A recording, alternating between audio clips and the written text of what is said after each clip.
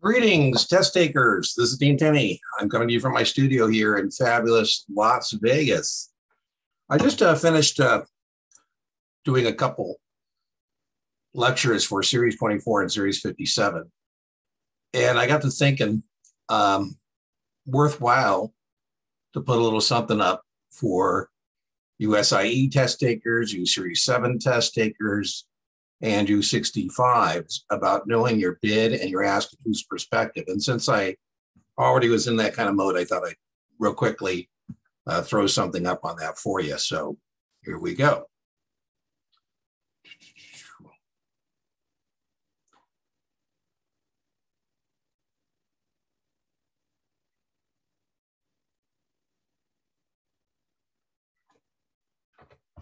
So let's just go over this. The bid and the ask here is from the market maker's perspective. So as you can see here, I have three market makers: Morgan Stanley, Goldman Sachs, and Merrill Lynch. Those are what called their MPIDs, their market participant ID, kind of like a vanity license plate. And Morgan Stanley, Goldman Sachs, and Merrill, we can actually see this, and it's a NASDAQ security. As you can see here, I told you in the left-hand corner of the slide, this is indeed XYZ. This market center is NASDAQ.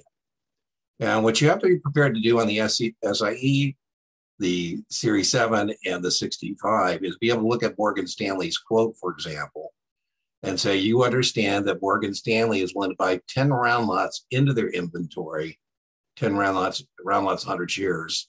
So 1,000 shares in their inventory at 15, and sell 1,000 shares out of their inventory at 15.15. I highly recommend that you, to get comfortable, might want to, when you see kind of an exhibit like I've got here, is maybe above that say, okay, this is the price at which the market maker buys.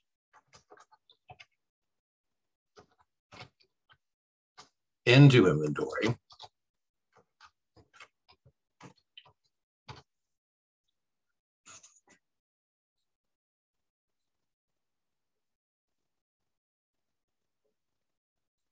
The bid, and this is the price at which the market maker sells out of inventory.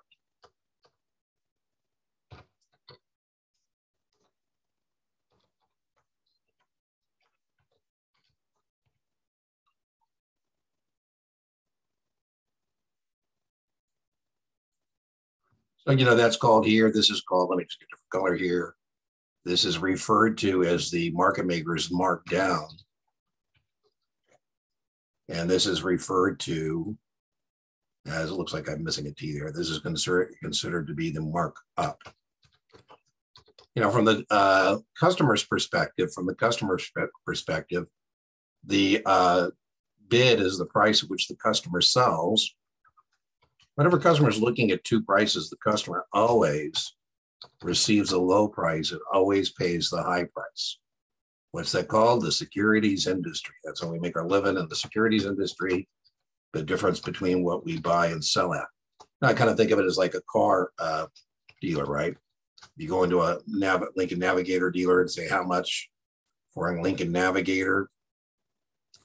He says, 90 grand. You go, God, I'm great, I've got one. Where's my 90 grand? This would mean I misunderstood you. I thought you were trying to turn a money into a Navigator. Now I understand you want to turn the Navigator into money, 40 grand.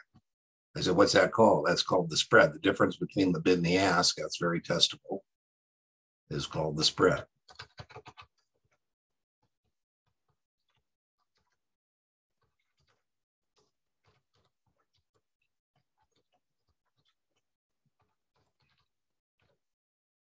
And in this example, just to make it match up here, the customer is selling into the broker-dealer's inventory, the market maker's inventory.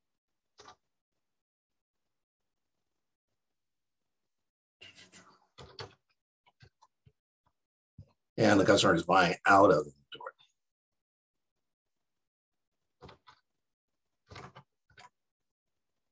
And, you know, what market makers do is I provide liquidity. I'm willing to turn money into securities or securities into money, whatever you'd like. Now, as I said, you have to be able to look on your exam and see here, for example, that Goldman Sachs is willing to buy 8 round lots into its inventory at 1502, and Goldman Sachs, GSCO, is willing to sell 900 shares out of its inventory at 1516. Now, if you work in an order entry firm, that's a broker dealer that does not have securities in inventory. That'd be like, Robinhood or Schwab or TD Ameritrade or Fidelity. And if you work at the order entry firm, you actually need to see which of these market makers have which quote, because you need to know who to call to do business with, or contact, so to speak. And if you can actually see these market makers, you have what's called Level II NASDAQ service. Now, I don't think you're going to have to go that deep on the SIE, but on the 67, probably should have a good kind of an understanding of that. And 65, I don't think you have to go that deep as well. Now, these market makers here need to be able to change their quotes. And so market makers will subscribe to a Level III NASDAQ data feed.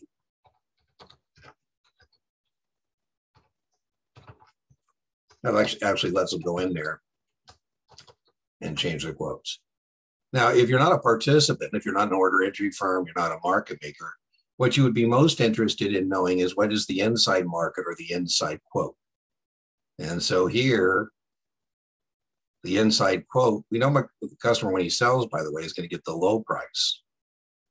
But the customer would want to receive the highest of the low price and wants to pay the lowest of the high prices. And so based on this exhibit, we're looking, we have our exhibit here. If we had Level 1, that's like what's on my smartphone. Like, it would show me what's called the inside quote or inside market. And that would be, in this example, 1503. Let me get a bigger font.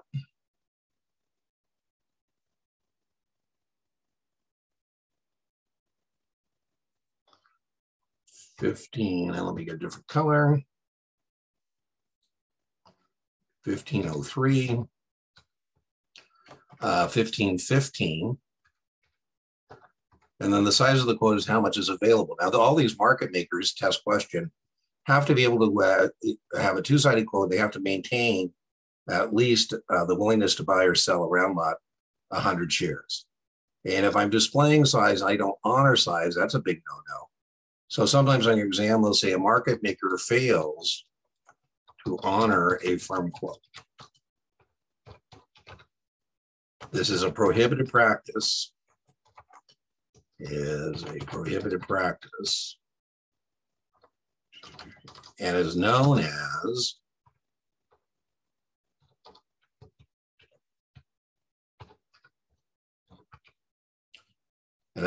selling away. So that's a big, big no. That's when a market maker fails to honor a firm quote. And if I fail to honor a firm quote, excuse me, not selling away, you need some more coffee, backing away. And if I'm backing away, you say, Dean, are you backing away from your quote? I say, what are you going to do about it? And you say, well, Dean, I'm going to contact FINRA's Department of Enforcement. And FINRA will call me and say, Dean, we've had reports that you as a market maker are failing to honor your firm quotes. We also want to know the size here. And so the size of the quote right now is, let's go smaller font, make it match up. And let's say the size right now, we've got 700 shares on the bid, and we got 1,000 shares on the ask. So that's going to be 7 by 10. And that's what Level 1 NASDAQ data feed would be showing. So by way of review, know your bid from your ask. Oh, I'm sorry, your ask. Know your bid from your ask. We said, I'm going to put this in the SIE playlist. I'm going to put this in the Series 7 playlist. I'm going to put this in the 65 playlist. I just gave you an example of a display, a Level II NASDAQ display, where you had 3 market makers willing to buy or sell, provide liquidity in the security. And what we got to know is, given this quote, right now we're looking at the inside quote, I'd be able to tell my customer is, looks like you can sell up to 700 shares at 1503. Remember, customer gets a low price. And Mr. Customer, it looks like you can buy 1,000 shares at 1515. He said, well, Gene, what's after that? I go, I don't know. I just have a Level 1 NASDAQ data feed. That's all I can tell you. If I had the level 2 NASDAQ data feed, I could actually tell you which market makers have which quotes. And if I had a level 3 NASDAQ data feed, I could actually participate. Okay, so I hope you have found that helpful. Smash that like button. And I'm trying to build up more of these little ditties for you in the playlist. So let me know whether you like these little ones, you like the longer ones. We got this is 5-10 minutes. I don't know. We got hours. We got all kinds of it. See you for the next installment. Bye-bye.